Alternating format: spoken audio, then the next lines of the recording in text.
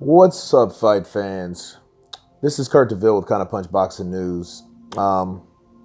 Quick news, don't want to spend a lot of time on this, but Tony Bellew actually responded to Deontay Wilder for his offer to come down to a catchweight to fight him.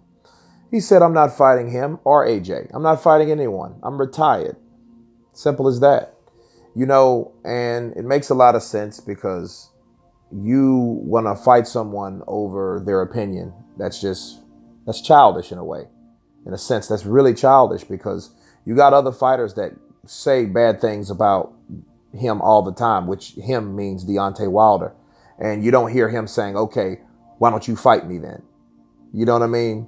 You hear AJ calling him out, saying he'd knock him out. You hear Dillian White saying, hey, I want to fight you. He's trash. He's garbage. He has a shit resume.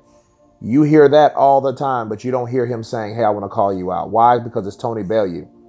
You know what I mean? Like, even Usyk. Usyk is moving up to heavyweight.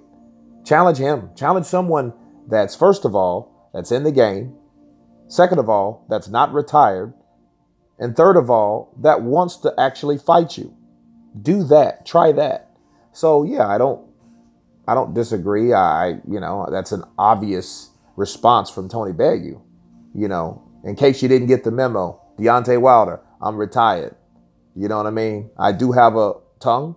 I do have my own mind, and I do have my own opinion. And I spoke it, you know, along with Paula Malignaggi and Floyd Mayweather and Mike Tyson and, you know, and Lennox Lewis and all the other people that have an opinion. So don't criticize me too much for having that, because we all have one. You know what I mean?